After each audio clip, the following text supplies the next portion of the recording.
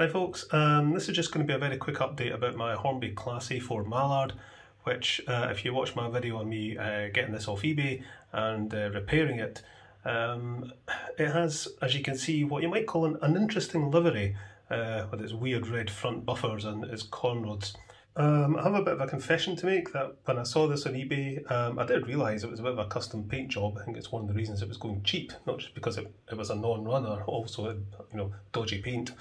But I edited out all reference to that in my video because I kind of just thought it'd be a bit more fun just to stay silent on it and see what everybody thought.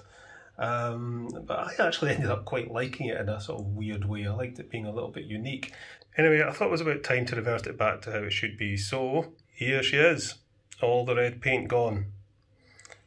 This was a bit of a painstaking job to do. I used meths, T-cut and cotton buds to clean the paint off the corn rods and the rear bogie. Don't know if you remember, but there was some paint on the rear bogie.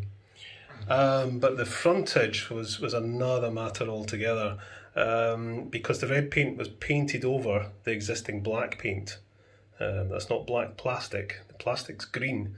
The black at the front there is actually painted over the green. So to remove the red paint with any kind of solvent, I was going to end up taking the black paint off as well, and I really didn't want to do that.